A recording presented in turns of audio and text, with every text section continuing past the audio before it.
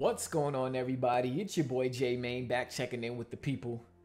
And yeah, another day, another Jim Ryan quote people are going crazy about on the internet.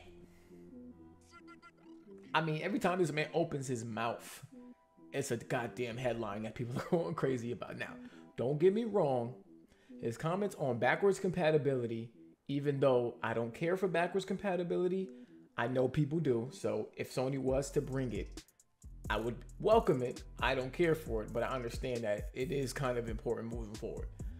Even though his comments on backwards compatibility were ludicrous, even though his comments on crossplay, which I believe is more of a company-wide answer versus the backwards compatibility answer was kind of personal.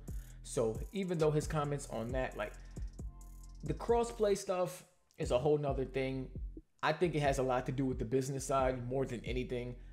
And the comments that they talked about protecting the kids, like that was all bullshit. Wait, I'm not gonna argue anybody against those comments that he made on those two things. But this here today, I'm arguing for this because I just think this is another case of people reading headlines and overreacting. Now, if you didn't know, you might be hearing that Jim Ryan says indies aren't important, or Sony don't care about indies anymore, even though they depended on them early in the generation. All these narratives might be running around about, you know, Sony and PlayStation stance on indies and how they don't care for them. But that's all coming from this interview that I feel like people failed to read. Jim Ryan did an interview with the GameIndustry.biz. I'll have the link down in the description. And they asked a pretty good question. It was kind of a question that I was asking myself as E3 ended, especially for Sony. The question was, and one of the things you didn't really show were indie games. You didn't really show any last year either. Now clearly indie games are coming to PS4 all the time, so why aren't you showing them anymore? Great question. Last year, you know, Sony's conference was less talking, more games. This year they kind of followed that same format. And yeah, it was less indies. It was more of the AAA titles, the third-party AAA games. And it had a few indies, but it was a lot of the VR content and things like that. It was kind of, a tightly knit conference, and it didn't have a lot of time for indies, especially the way they were doing them early in the generation, where they would have the developers come out on stage, explain to you their journey, explain to you their game, and then actually show you their game. It wasn't a bunch of that stuff. Now, Jim Ryan's answer was, it's pretty long, so bear with me. One of the things we have realized is that these video collages of 10 indie games shown in a minute is almost meaningless. Nobody can really learn anything about the games in that sort of time. It is almost viewed as wasted time. I'm gonna stop right there. Very important. These conferences like to throw sizzle reels together where they're showing off indie games. Now, back to what I said.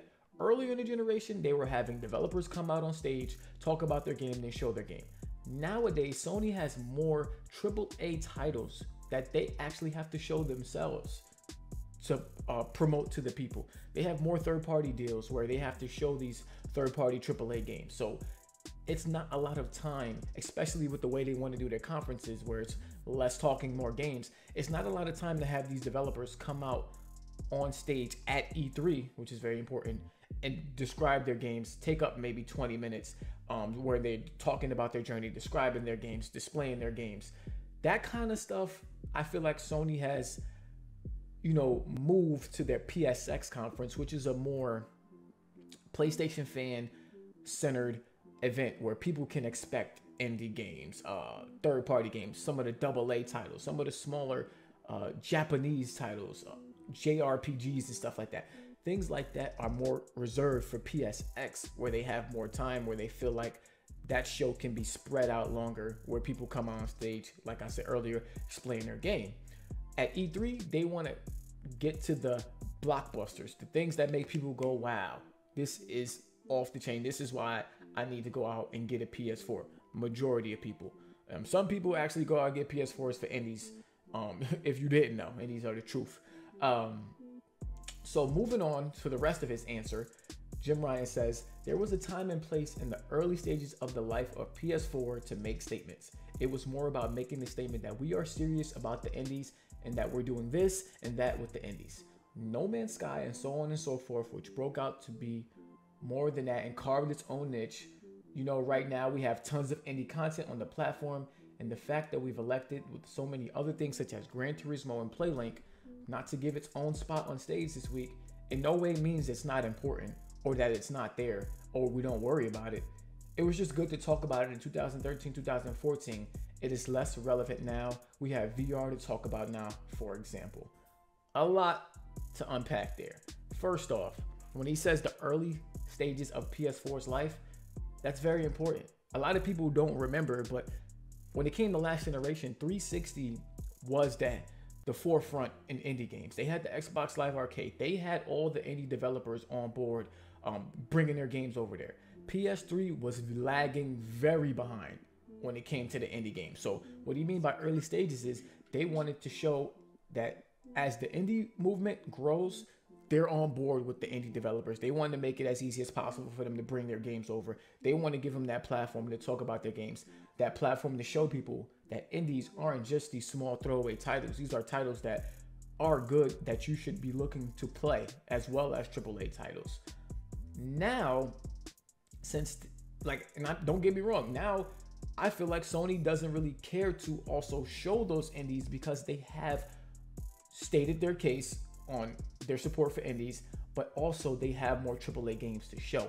Early in generation, they didn't have many AAA games first party wise to showcase on E3 stages, so they really had to work up their portfolio. In the meantime, they wanted to show those indie games.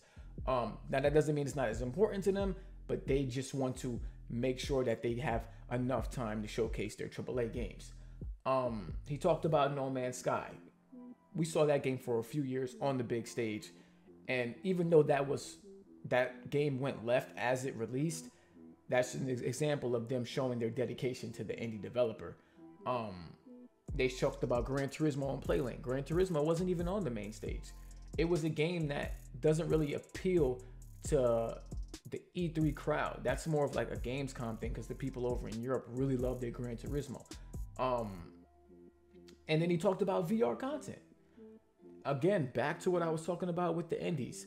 This is something, VR is something that Sony has invested millions of dollars into hardware wise. So why wouldn't they carve out time on stage to show VR software, to show people that they are here to support VR, and that if you do invest in a headset, you have content there to display. So when you take that into account of them having to show their VR content, their AAA games, their third-party games, and they want to do a more streamlined conference, a sizzle reel is about all you have time for. And like he said earlier, it makes no sense at this point. You're not doing those indie games justice. You're better off dropping a 5-minute video on YouTube, a trailer of gameplay of the indie game, than you are showing it in the sizzle reel at E3 at this point. So I don't know. That's just how I felt and how I interpreted the comments.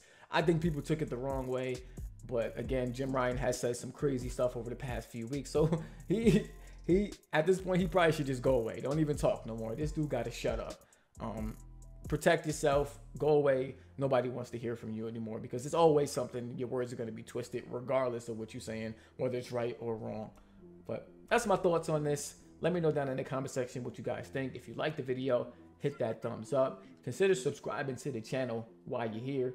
That button, subscribe button, and I'll catch y'all in my next video. Peace.